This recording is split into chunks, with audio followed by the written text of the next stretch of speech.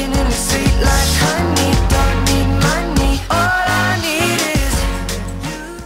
Hey guys, I'm Chris, and I'm taking the Pottermore new quiz. The first time I took the quiz was Ravenclaw, and I decided I want to take it and film it. So I'm retaking it for you guys, as you can see. Also, like, I don't really think it matters what house you get. I feel like all the houses are great. I know some people always freak out about like being in different houses or with the new quiz. It's like I wouldn't really care if I was any of them, to be honest. Also, if magic was real and all the wizarding schools were real, I'd probably end up being at the North American school, which is called Ilvermorny or something like that. Which, yeah, I'm fairly certain I'd be there because I've never left this country before. So yeah, I'd probably end up there. And I'm assuming they have different houses, so it might not even matter anyway. But then I guess you could say I was like, if they do still have like the same kind of house system where they have 4 houses, you'll be like the equivalent to a Ravenclaw or the equivalent to a Slytherin or a Hufflepuff or anything like that. But I don't know. I just don't think it would actually matter because I definitely wouldn't be going to actually Hogwarts, and if there are wizarding schools and all these other places, probably. But we'll see what happens. I mean, I really don't mind getting any of the houses. They're all fantastic in their own way. And let's get started. First off, forest or river. I'm going to go with forest. I'm not a big water person, you guys. And even though forests are creepy as hell, I'm going to go with forest. What kind of instrument most pleases your ear? Not the trumpet. Not the piano. Not the drum.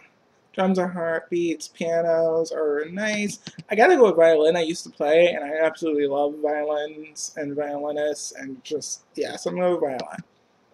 Which would you rather be?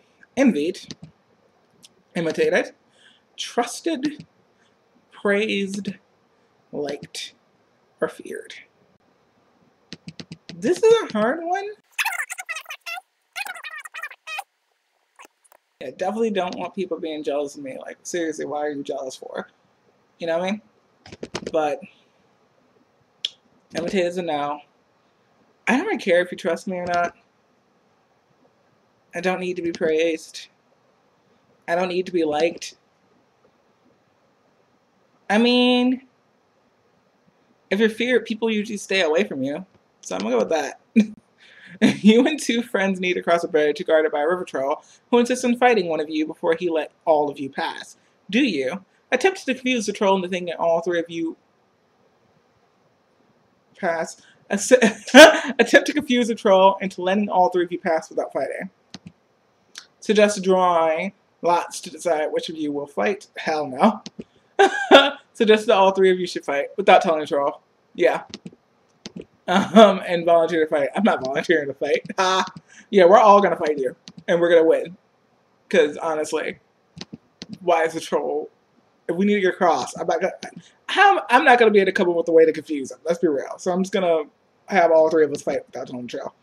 Which is fine. Which you most like to study? Centaurs, goblins, mer people, ghosts, vampires, werewolves, trolls. Not trolls. Lycanthropy is quite interesting to me, but I don't know. Vampires, ghosts, no. I kinda gotta go with mer people.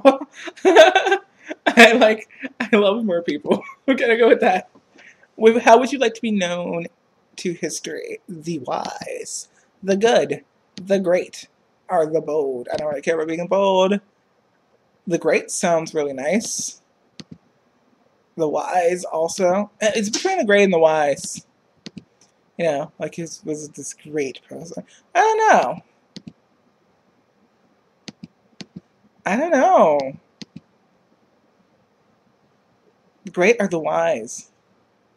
Yeah, I mean, I gotta go with the great. Alright, if you were attending Hogwarts, which pet would you choose to take with you? I've seen everyone get this question. I know I'm picking I already know what I'm picking, but I'll say the options. It's tabby cat, Siamese cat, ginger cat, black cat, white cat, tawny owl, screech owl, brown owl, snowy owl, barn owl, common toad, natterjack toad, dragon toad, harlequin toad, and the 3-toed tree toad.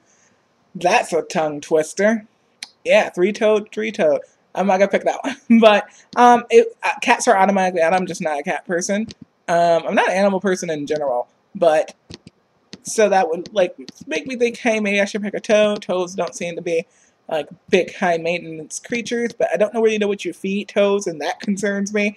So that was kind of like knocking toads out, which put me to owls. And I don't want a snowy owl. I don't want just a regular brown owl. Don't want a tiny owl. I want a screech owl because screech owls are very good owls for people who are like writers. Someone told me that once.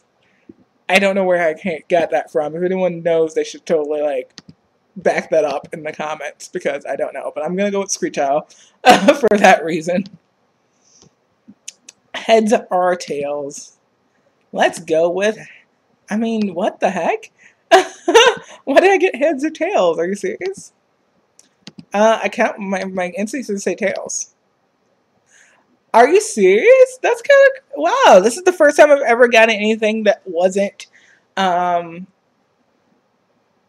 The first time I did this the new Pottermore thing, I got Ravenclaw.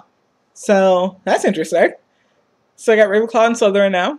Slytherin this time around. I've always thought of myself more of a Slytherin than a Ravenclaw, but this is the first time I've ever gotten Slytherin on a test, so that's kind of interesting. Okay. Now I'm so confused about my identity. I'm just kidding. Yep. Like I said, though, I still feel like even if the Wizarding World was real, I wouldn't be going to Hogwarts. I'd probably be going to the North American Wizarding World. So the houses would be completely different. But let's say I'm somewhere in between what would be the equivalent of a Ravenclaw or Slytherin house, and I'm okay with that. But it's not a bad thing at all. So yeah.